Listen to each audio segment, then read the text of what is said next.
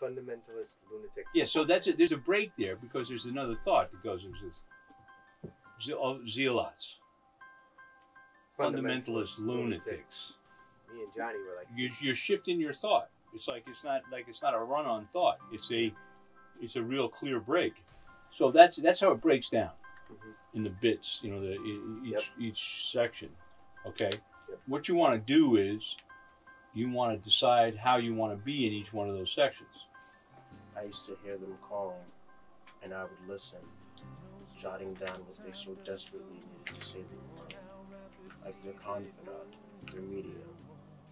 Everything that you feel about what these characters are going through and whatever they're doing, okay, you guys already have it encoded in your DNA that you have. It's ingrained in you from your ancestors. See, we're products not only of what we deal with every day in our environment and how we go through life. All we have to do is be able to connect that to an imaginative process that calls it up, just like a computer. We only use, less than 10% of this thing, right? The intellect. That's why it gets in the way.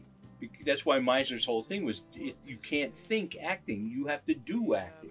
You have to create an imaginary set of circumstances for yourself that's deeply personal, okay, that calls up that thing that you never, ever had to experience because it's already there.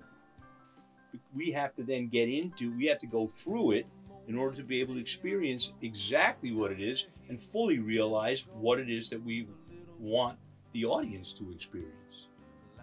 Okay? It's a team sport. You got to have yourself a team. You got to have lawyers. You got to have managers and agents. The first person that should read the agreement, right? Look, and for the first 10 years of my career, I didn't even have a headshot. Because the way that I felt about it was, if I didn't walk in that office and knock them flat on their ass, I wasn't going to get the part. If you're not improving every single time you go someplace, in every class that you take, in everything that you do, in every monologue that you're working, you should be. The only thing that you got to consider for yourself is how much more focused, how much sharper are my skills, how am I doing this? Am I getting better? Am I doing everything that I can do? Am I putting 100% on the table every single time?